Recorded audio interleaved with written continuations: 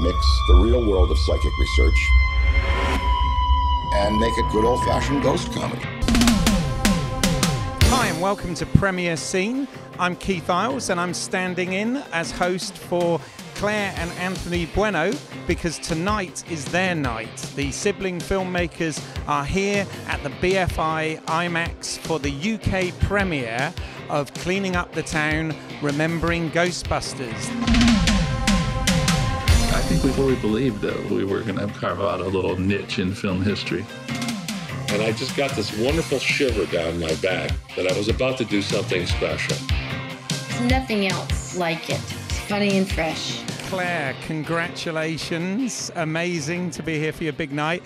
My first question before it's anything to do with the film at all is I want to ask you, you're normally stood on this side of the line. How does it feel to be stood over there? Terrifying.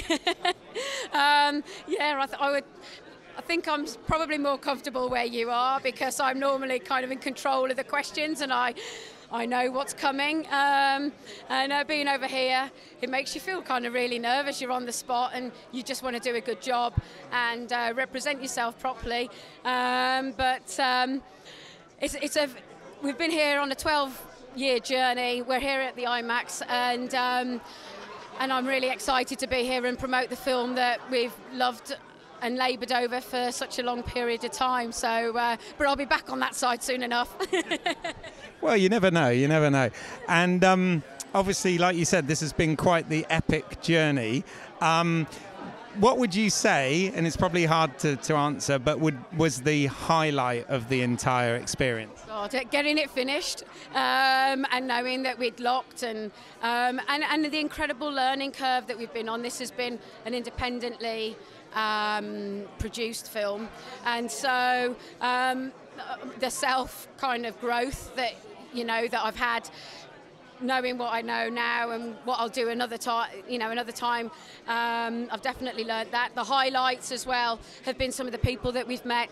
I mean, we've grown up listening to stories that my nan and my aunt used to say when we were kids, so we always loved listening to these stories. And so for us to be able to sit in front of these kind of Hollywood icons and legends and for them to bestow the honour of them sharing their stories with us has been incredible. We've got to travel around the United States as well, and we've just met some wonderful people. And the documentary, because of the long periods of time that it took, it's actually brought a lot of people that had worked together, lost touch, and brought them back together as well. So there's been so many highlights. I can't pick just one, but definitely kind of like meeting Harold Ramis and him being such an incredibly nice man and genuine was just such a privilege. And Ernie Hudson, who we can now call a friend, who's been a stalwart support.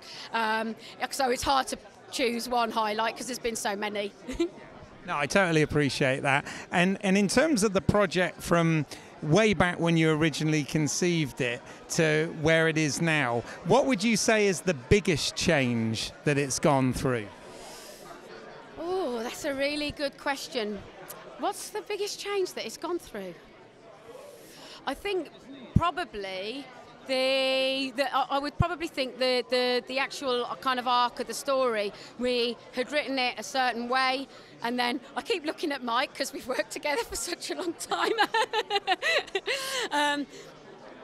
You said trajectory of the what was the, sorry, ask me again.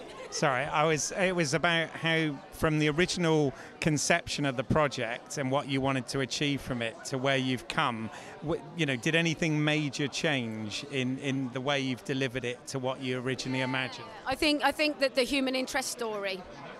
And so there was a lot of, the technical stuff that we wanted to ask.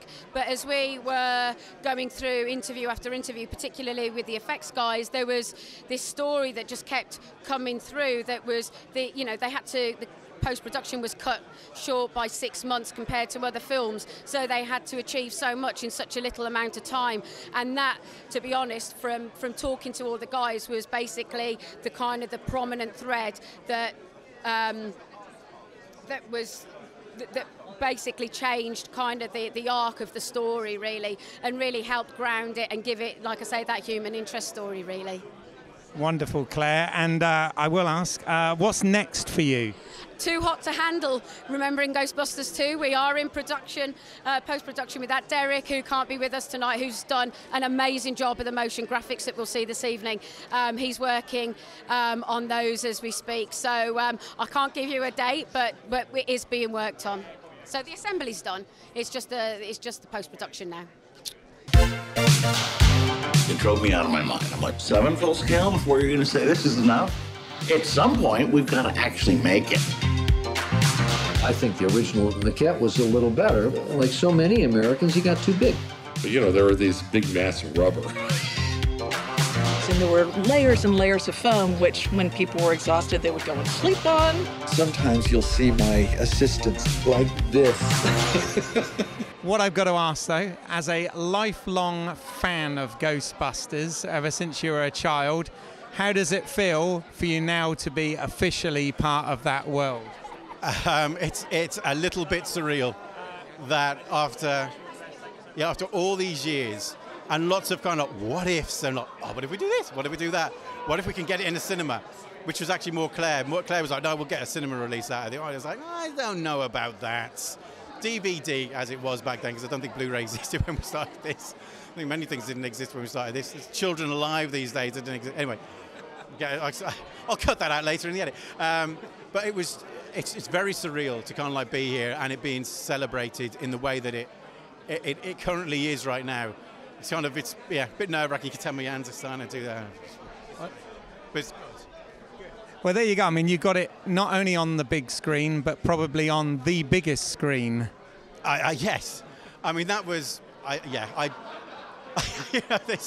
just to think we're in the IMAX. I think I used to dream about coming to the IMAX, like when I found out they existed, and coming to see Tron Legacy here and things like that. And so with the fact that we're here with all of these people that are like big fans of the film, of Ghostbusters, that is. We'll find out if they're going to be big fans of this or not. That's still yet to come. But it's really surreal, but it's really exciting that everyone has kind of come together the way that they have done.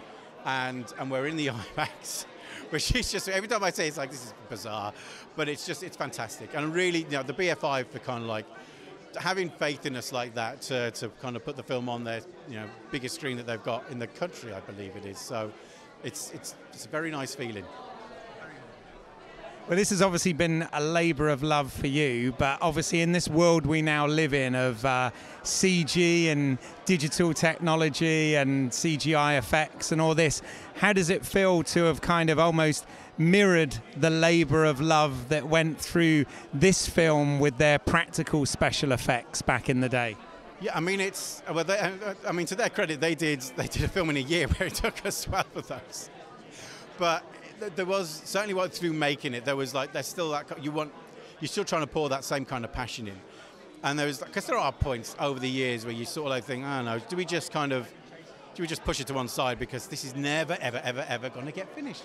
But then you think about all those people we've interviewed and their time that they've given us, and some of which have passed away. And it's like, it's no longer kind of like just a personal project. It's like, oh, well, we've got to get something done. It becomes something that you want to honour them because they gave their time for nothing to tell this story, to hopefully be seen in a documentary, because a lot of them, even if they have been interviewed before, were never actually seen on, because sometimes people get cut out of things, and we were adamant about making sure everyone got put in this. So it's always been about paying respect to those people, and not in a kind of corny, cheesy kind of way, but just showing that kind of personality that went into making Ghostbusters and trying to put the same kind of love and care in that. And something like Derek, who kind of did all the motion graphics, certainly kind of captured that. He did a great job of bringing that all into it as well. And as both a Ghostbusters fan but also a filmmaker, what have you, Anthony Bueno, learned about yourself on this 12-year journey? I actually I can endure things much more than I thought I could have done because, there has been times when it's been testing. But that's a really good question. I actually think that is. It's like that kind of endurance thing, because you can so easily abandon things, and we just stuck it out really through some very difficult times. Some of it's been fantastic and really good fun, but it has been really hard doing all of that kind of stuff. On even recently, but that's another story. That's another documentary. But I would say that. And that actually can work with Claire without having to kill her as much as I thought I would. I think that's probably the thing I've learned the most. We only had one automobile. I think you just fix the car enough to just do this. We need to get this shot and get it running for this. This is New York. Who's just got a lot of money? Oh, I can be a Terrador. Oh my God, am I going to have another John Candy conversation? There's no life like making movies. Who are these Ghostbusters? I mean, come on.